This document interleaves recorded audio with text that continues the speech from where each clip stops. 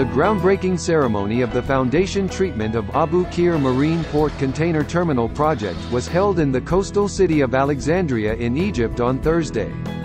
It marked the official start of the onshore construction of the project and laid a solid foundation for accelerating the construction of the main body of the project.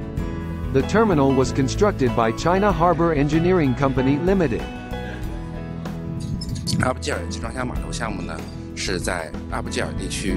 要建一个1.2米长的集装箱码头岸线，建成之后呢，能够实现200万标箱的年吞吐量。因为我们这个项目呢，也是基本上采用属地化的一个资源，基本上所有的这个管理员，包括这个劳务、协作队伍、供应商，基本上都是采用这个埃及属地化的一个资源。这样呢，项目实施的同时呢，大量的为埃及当地，包括周边，去创造大量的这个就业机会。Upon completion, the project will help to promote local economic and social development and continue to drive local employment.